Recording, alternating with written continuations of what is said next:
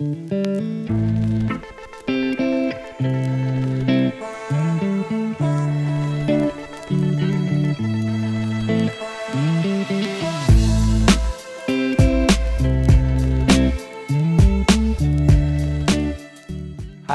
thanks for joining us at the Geterbrewed school. Today I want to look very briefly at yeast nutrition. Yeast nutrition is really important, especially if you're a microbrewery and you're wanting to re-pitch your yeast several times.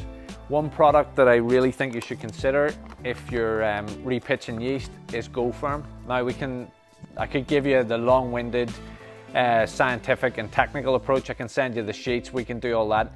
Long story short, it gives the cell membranes extra structure, makes them super strong so that they can be reused time and time again. Was originally designed for the wine industry, and we found out that it's just an excellent product to use in the beer division as well. Yeast nutrition can be added at the end of the boil, in the fermenter. There's lots of different options. So I'm probably going to embarrass myself now by trying to say the German purity law, Reinheitsgebot.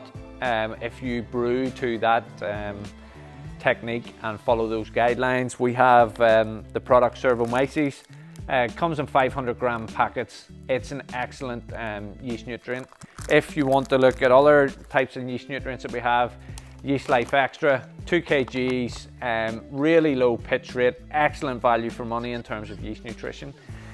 All of these products are from Lallemand. We also represent AB Vickers here in Ireland as their exclusive distributor, so we have access to a huge range of nutritional products. If there's something that you want for your brewery and you're brewing in Ireland here, or if you're a home brewer, we're very passionate home brewers also. Yeast nutrition is critically important whenever you're brewing. A lot of people don't give it any attention at all, so if you're all grain brewing at home, or if you're running a professional microbrewery, you want to look at some yeast nutrition.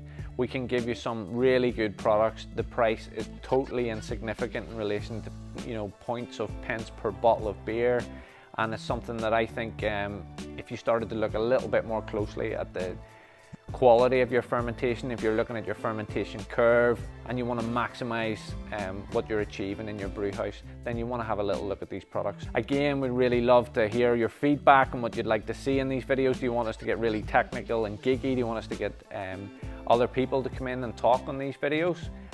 We'd appreciate it in the comments below, or if you give us a little bit of a like, we'd love that, and a subscription also. Thanks for joining us at the Geterbrewed School.